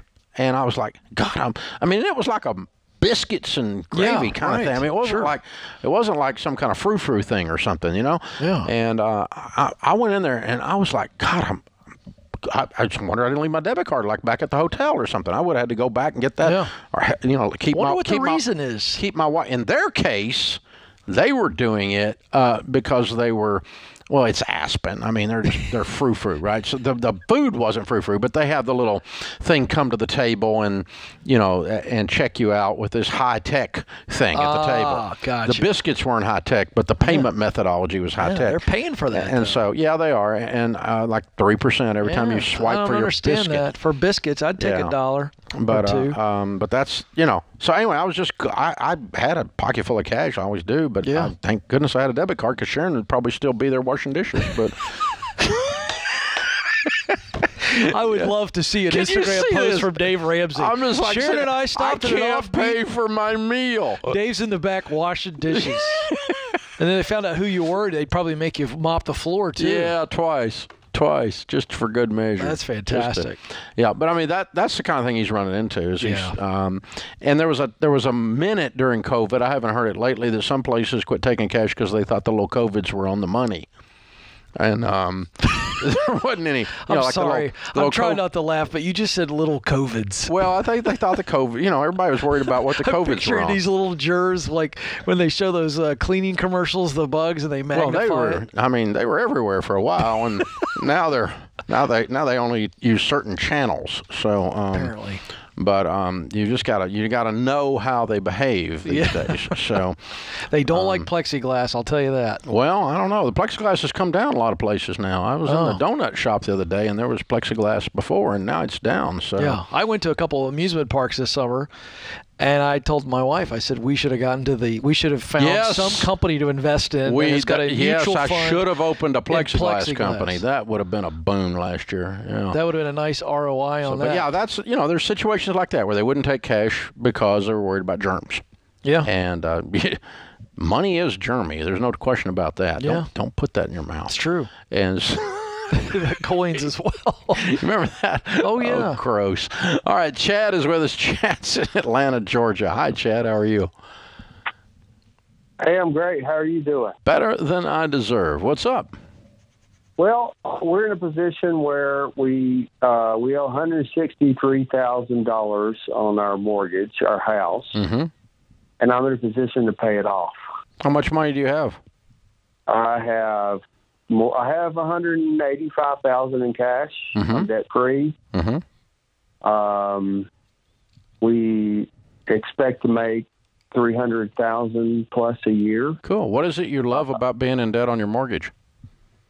Pardon? What is it you love about being in debt on your mortgage? I don't love it, but my accountant, we have a small business, and my accountant has told me that it's a bad idea to pay off your mortgage because we're on a low mortgage rate. He says we should invest our money and let. I've got 5 years left on a 10-year note. So what's your house worth? The farm is worth probably $500,000. Okay. Well, you should probably go get a bigger mortgage on it because rates are down. Go get a bigger mortgage. If you're going to keep that accountant, you should, because that's what his theory is. My theory, however, is fire your accountant and pay off your mortgage today. Today. Both. Because your accountant doesn't share your values, and you have more money than he does. This is The Ramsey Show.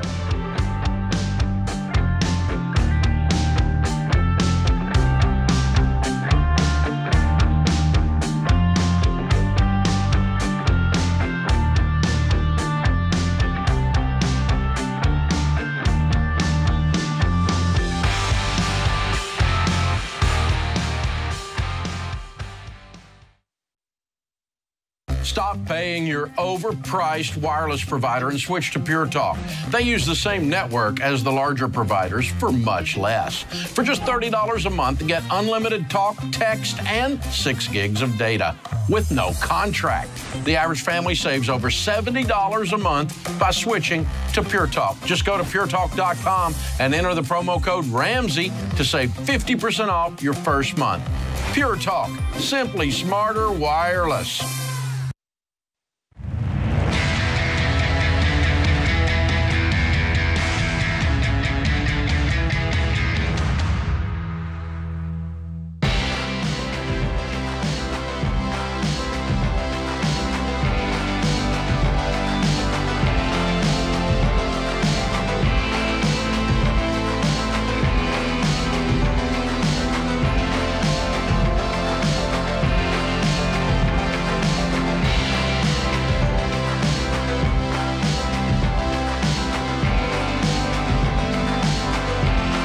Ken Coleman, Ramsey Personality, is my co-host today. Open phones at 888-825-5225. If you are not strapped with student loan payments, odds are you know someone who is.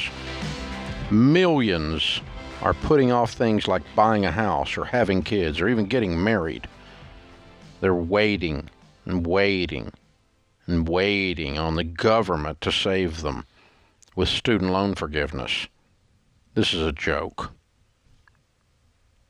We produced a new documentary, a full-length documentary, world-class production, called Borrowed Future.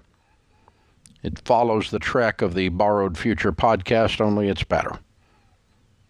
And millions of you have listened to the Borrowed Future podcast.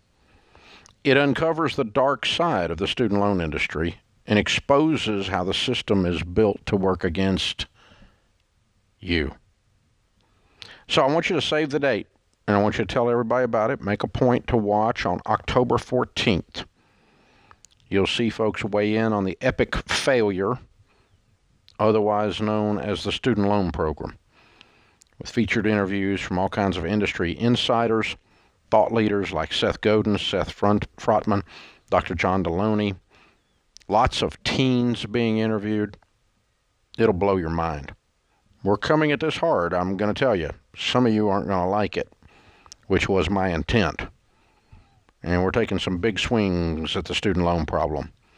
We want to educate you parents and students across the country how evil this situation is. And you do not have to take out loans to get a college education. It is possible to graduate debt-free and avoid the predatory student loan industry. Borrowed Future premieres on all digital platforms, or almost all of them, October the 14th. You can find that on your television program wherever you go and watch good stuff. And we'll be listing all the different places as we get them all contracted as you go to borrowedfuture.com. Be sure and mark it down now. October the 14th. You don't want to miss the premiere of this. It's going to be something everyone's talking about. Our question of the day is from Blinds.com. Find out for yourself why Blinds.com is the #1 online retailer of custom window coverings with free samples, free shipping, and new promos all the time. You'll save even more. Use the promo code Ramsey to get the best possible deal. Today's question comes from Luke in Chicago. I'm an accountant with a Fortune 500 company making $65,000 a year. I'll get a promotion next year where I'll earn $75,000. My wife and I are working the baby steps and will be debt-free in 2.5 years. I was recently offered a job in a CPA firm at $60,000 that would be more geared towards actual clients and tax returns, which I've always wanted to see that side of the industry, and I think it could provide more opportunity for growth in the long run. However, I would be forfeiting the promotion and raise, plus I would have to repay $4,000 for MBA classes, which were paid for by my company. Should I stay at my current job while working the baby steps, wife going back to school, and possibly having another baby in the near future, or is it worth taking a chance to pursue this new career path? I would stay put right now, with the one caveat that when you tell the new offer that you're grateful for the offer, but it's a pay cut and it's not a good move for you right now. You're really grateful, but it's too much of a cut based on opportunities at your current company. Let's see what they say. How bad do they want you? But at the current offer, I would sit tight. And this is hard for people because I get that Luke's saying, all right, this is kind of the side of accounting that I always have wanted to do. But here's the good news, Luke. You're in a Fortune 500 company. They've trained you, looks like, or at least they paid for your training with an MBA.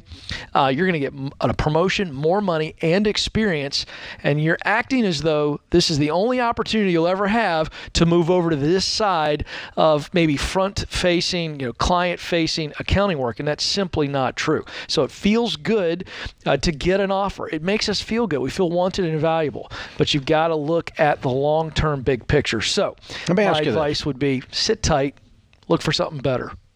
Let me ask you this. In the what you teach, I know how you teach about asking for a raise, adding value. If you went back and said, I would be willing to add something to my duties at the new place. You're talking to your potential new employer. That's right. I'd be willing to do some extra work so that I didn't get a pay cut and you cover my MBA problem. Right. Because here's my problem, guys. I really want to work over there. Yep. But I'm making 65 now, and it's going to cost me $4,000 an MBA. If we can cover that, I'll do some extra work for you if you'll tell me what to do. But to add value. But you got to help me and at least meet what I'm doing now. Yeah. And if you can't, that's okay. I understand. I'll just sit tight. But if you can, then I think we can get a deal done. Yeah. Is that an unreasonable? As an employer, if someone came at me that way, I would not be offended. It's certainly not unreasonable. It's a version of what I told him to do. He could say to them, "Hey, look, I can't make this work financially," and then they're going to ask questions if they're really interested. I would just say what it takes. No, I know. The only thing I'm concerned about is if he says, "If I leave, you guys would have to," and I understand your offer, but still coming out of pocket the $4,000 for his MBA, that could raise a flag. Well, you left them, will you leave us? Mm-hmm. See, that's why the company paid for his MBA. Mm-hmm. They kind of put that incentive there for him not to leave. I don't think it's a red flag, but I'm saying it could be to some. Whereas I don't think he has to get into that. I think he can say, I'd really like to be here, but you guys aren't, this offer isn't where I need to be. And candidly, if my CFO came in and said, we have a candidate and we're offering 60 and he needs 65 and 4 to pay off his MBA to come on, it's the guy we want, should we do it? I would say do it. Yeah. And especially in today's hiring environment. Well, absolutely, which is why I think it's worth for him to just say, look, guys, I can't do it at this number. Here's what I've got now. That's it. And I can't, I got a baby. I got to make this happen. That's it. And so if we can make this happen, and I don't mind doing something extra, I'll throw in added value. Sure. Yeah. The answer is I like what you said. I really like it. It's a little bit more forward thinking and saying, hey, a little bit more aggressive. A little bit more aggressive, but it's not going to offend anybody. There's nothing that's in and if any it does, way, so what? Well, then there's your sign. Yeah. To borrow a here's your sign. Yeah. To borrow Bill Engvall classic line. It is, from 25 years ago. I've seen a lot of Jeff Foxworthy specials. Apparently. He's all of them memorized. But, all right. Whitney's with us in Tulsa, Oklahoma. Hi, Whitney. Welcome to the Ramsey Show. Hi. Thank you for taking my call. Sure. What's up? I am currently transitioning jobs, and my current employer offers a Roth 401k, which I've been very happy with, but my new employer is on a pension fund. And I just don't know anything about pensions or how to kind of navigate that when I'm saving for retirement. They don't have anything except a pension? No. It's EMS, and that's what we get. Yuck. Okay. Well, that's what you get then. I mean, they put it all in. You're not putting anything in, right? No, we have to contribute 8%, and then they'll match. It's what? Yeah, where are you? Oklahoma. What, state? Oklahoma. Oklahoma State government. Yeah, it's the Oklahoma Public Employment Retirement. Yeah, you're working for the state of Oklahoma. Mm-hmm. Yeah, okay, all right. Crap. Okay, well, yeah, you're putting in 8% in something you have no control over that's probably going to yield you about 6%. Yeah. And so in addition to that, you need to be saving for retirement. Okay. Could I roll my Roth 401k to a traditional Roth and keep contributing that way? You can roll your Roth 401k to a traditional or to a Roth IRA, and you should, and you can add new. There are technically two accounts, but every year you can open a Roth IRA separately in Good Mutual Funds. So get in touch with your SmartVestor Pro and do your rollover and set up a personal Roth in addition to this pension that you're doing with the state of Oklahoma. Took me a second to catch up with you. I'm sorry, I didn't understand where you were. Good question. Thanks for joining us.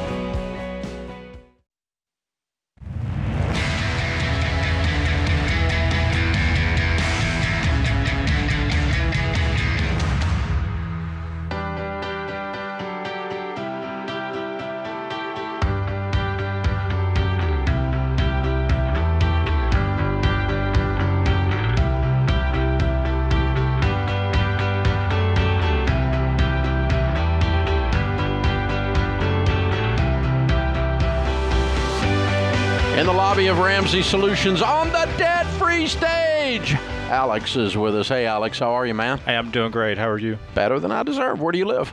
Memphis, Tennessee. All right. Couple hours down the road, made it up here to do a debt-free scream. How much have you paid off? It was just a little under $74,000. Excellent. And how long did this take you? 2 years. There's a little story. I cash flowed nursing school in between that, so wow. 2 years was paying off debt. Though. Okay. All right. And your range of income during that time? About $80,000 to $110,000. Okay. So you're out of nursing school now? Yes, sir. Okay. About a year out now. What kind of debt was the 74? About $50,000 was student loans. Car was $12,000.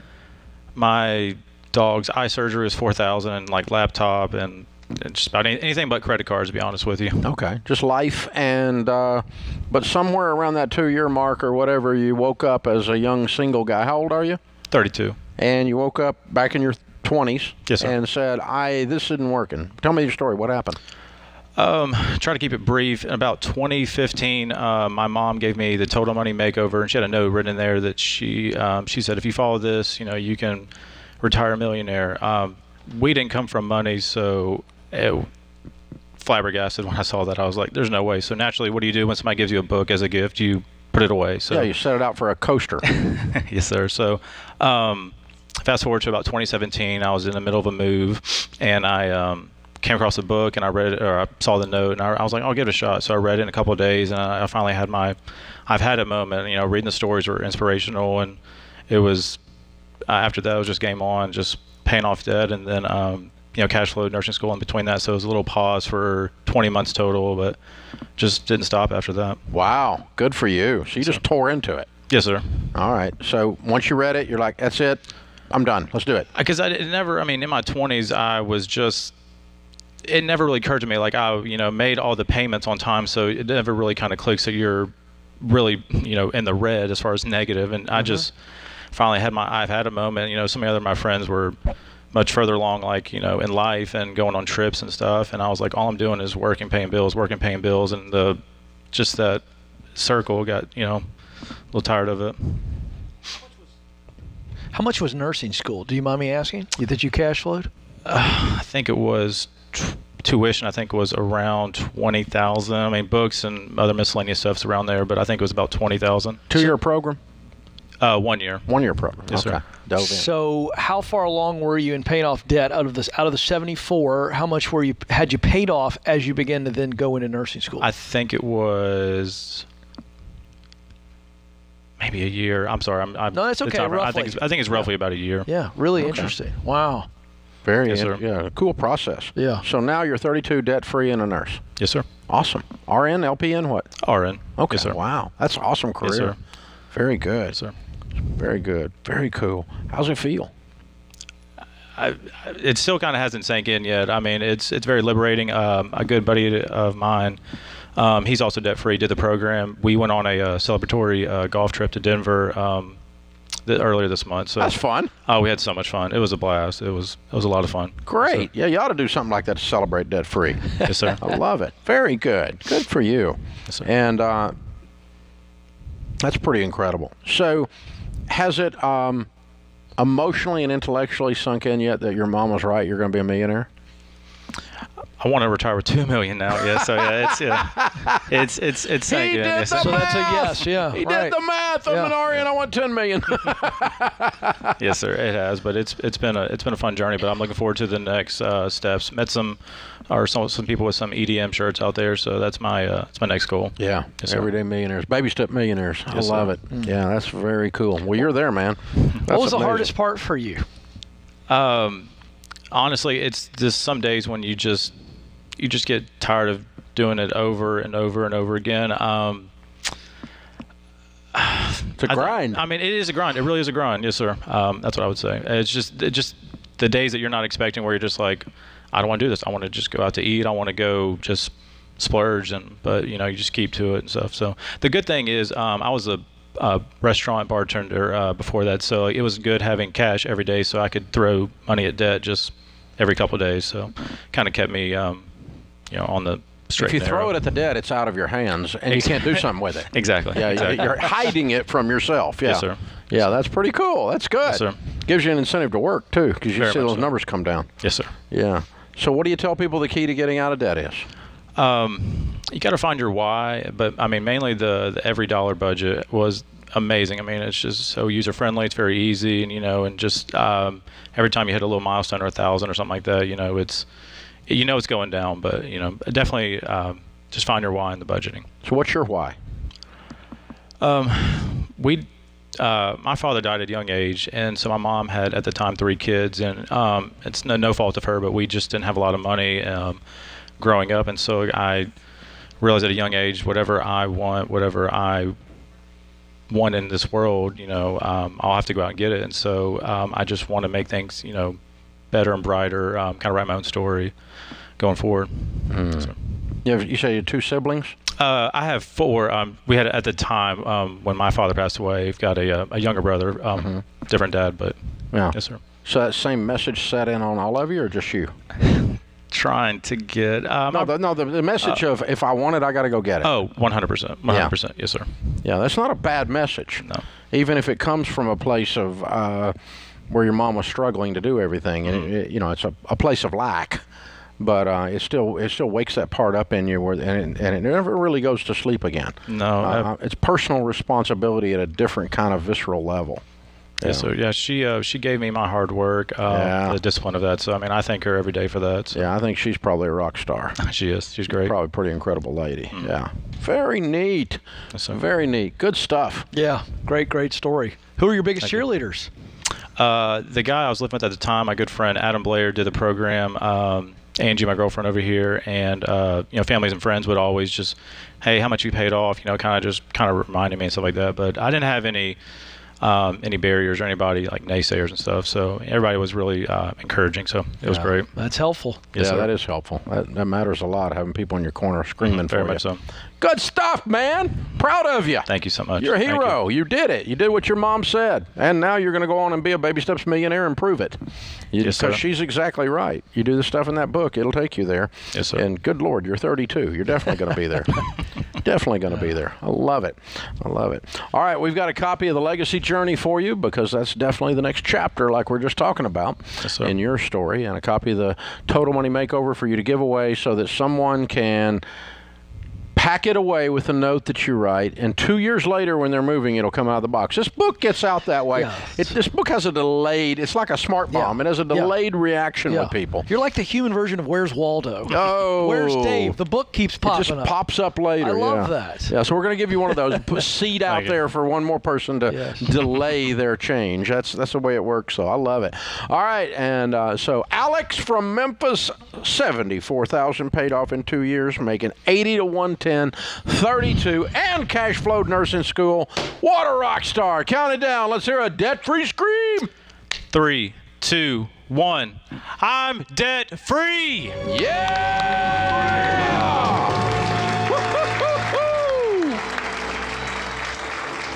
Oh, by the way, a cash flowed nursing school, tending bar, and going to class. Yes. And passed my bars. Yeah. And don't call me and tell me you have to quit work and sit at home and go $50,000 of student loan debt to be a nurse, okay? Because I've met Alex. That's right. And I've got proof. Yeah, and don't tell me that because of your debt, you can't pursue your dream. Ding, ding. He just did it. Yeah, there's a Ken Coleman. There's a Ken Coleman. See, that's why you're here, because you see stuff like that I don't see. That's good. I like it. This is The Ramsey Show.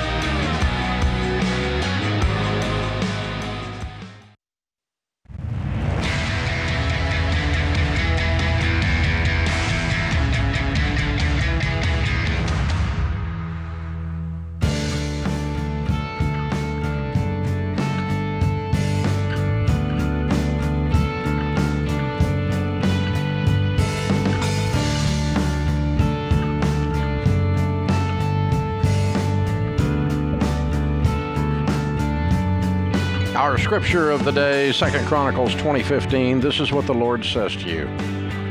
Do not be afraid or discouraged because of this vast army, for the battle is not yours, but God's. Babe Ruth said, every strike brings me closer to the next home run. Ken Coleman, Ramsey Personality, is my co-host today.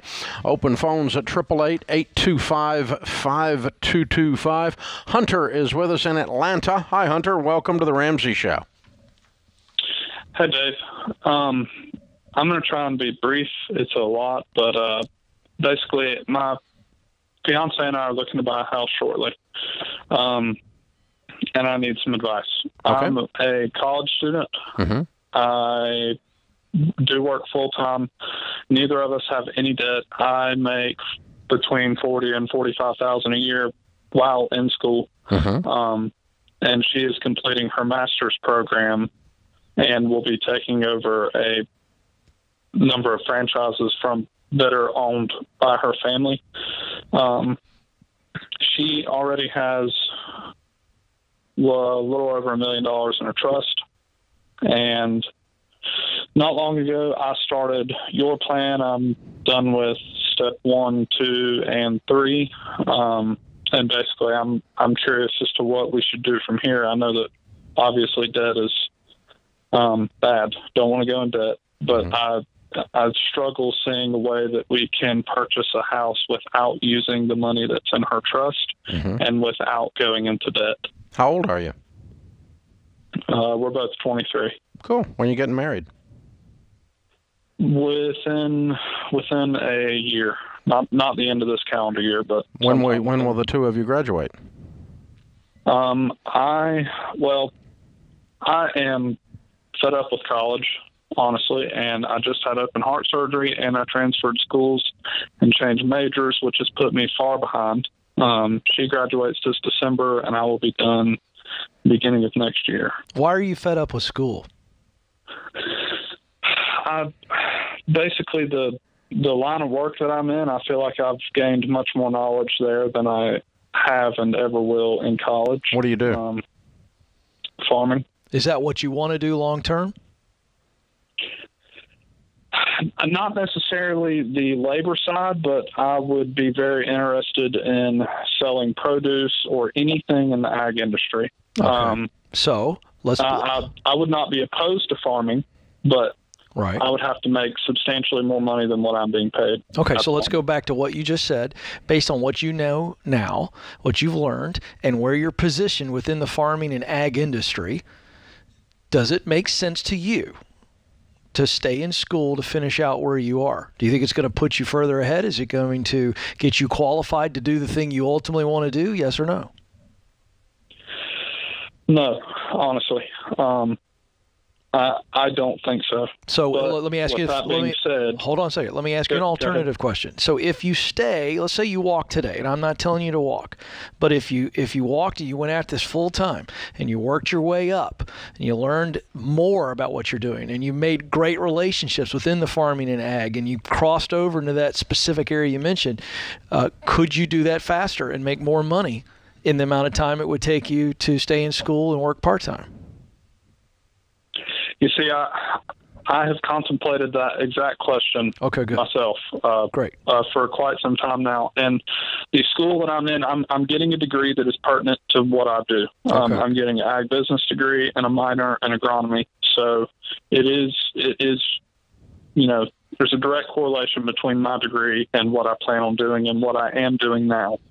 Now, a minute ago, ag business probably would further you, wouldn't it? Well, and you would think so, but I haven't learned anything. And I'm not trying to bash college. I think college is great, and there's a lot of people that gain a lot of information from it. But me personally, I've learned better through hands-on experience, I think. And what year of school are you in? Well, to make it short, I am a senior, but I still have 30 hours to go due to the change in major. So you've not had any ag business classes that taught you anything that you didn't already know? Because at 23, I was learning accounting and statistics I didn't know. No, I would say that's correct. I'm don't get me wrong. I'm not trying to be boastful. I'm not trying to act like a know-it-all. But with me working on this farm and I'm not talking about the agriculture part. I'm talking about the business part. Oh, no. So you know no, accounting really inside and out. so. You know statistical analysis and data analysis inside and out. You know marketing inside and out without ever having taken a class. No, I have taken macro and microeconomics. I know, but you said you haven't learned anything. No, yeah, I made A's in all those classes with very, very little studying. On macro and microecon. Okay. Yes, and marketing and the right. Here's the deal. You're 30 hours away. Classes. Here's the deal, Hunter. You're 30 hours away. Go finish. Finish it up at this point. Yeah, finish it. But don't be all down in the dumps about it. Either decide to move on or finish. I wouldn't buy a house right now. Answer your original question. You don't need to buy a house right now. No. You two need to get married, settle down, rent for until both of you finish up your degrees, and then rent for a little while longer, and then buy a house. And yes, you can use her trust fund to buy a house by then, but that's going to be 2 years into your marriage, and you're fine to rent for the first 2 years of marriage. It's not the end of the world. It's a little bit of time for you guys to get your life foundations laid, and then you'll decide. She'll be neck deep in running those franchises by then. Yep. I take it she's getting an MBA. Yes, that's correct. Okay, cool. And that was exactly my plan. That's verbatim what we said to do, was to rent for the first year or two, and then look at doing something. I just don't know how I feel because. Well, I mean, listen, you married a woman with $1 million, and you're going to buy a house with some of that money. I mean, it's an awkward feeling.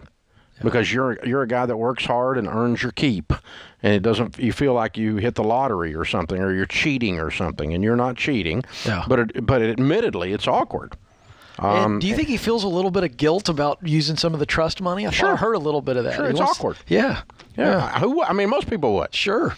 Unless he's like a gold digger or something, but he's not. He's a good guy. Super responsible. And so, you're fine. But I think you just say out loud, this feels awkward. And, if you want to put where there's extreme differences in the wealth of a couple getting married, that's the only time that I am okay with a prenup. And this is pretty extreme. She's getting all these franchises and this trust fund. Yeah. Now, you don't have access to the trust fund, but if you move money out of the trust fund and put it in a house in both your names, now you got access to it. So you could have a prenup to protect her in the event of that, and a will to protect her in the event of that, and so on. So, that's the plan. But, I mean, if that helps you feel less awkward, that would be an okay thing to offer. But I think that... I think she's probably protected by the laws in most states anyway if you used her family money after marriage to buy a house in terms of legally protected. So, but I'm not an attorney. You'd have to check with one to be sure. But that's how I feel about it. But I do understand the awkwardness. That is that's a normal feeling, Ken. I love your advice, too, because here's the deal. You're right, Dave. She's going to be fresh out of an MBA program, taking on these franchises for the family business. A lot of self-induced pressure there. They're a young couple. Got to learn how to live together and learn how to be married. The first 2 years are weird. She does life the way that she saw in her house. You do life the way that you saw it. And so I love the idea of renting, shopping for homes, and even though you're not buying, look at what you like and decide. Take a couple years to breathe and then make that big decision. I love that for all of those reasons, not just the finances. That's the plan. Hey, man, thank you for calling. It's an interesting question. Sharp young man. Interesting question. I would go ahead and finish the degree, though. Yeah. I think that's a win. All right, that puts this hour in the books. Good show, Ken. Appreciate you hanging out with me. Ken Coleman, Ramsey personality today. James Childs is our producer, back in the chair producing again. Kelly Daniel. The band is back together. We'll be back with you before you know it. In the meantime, remember, there's ultimately only one way to financial peace, and that's to walk daily with the Prince of Peace, Christ Jesus.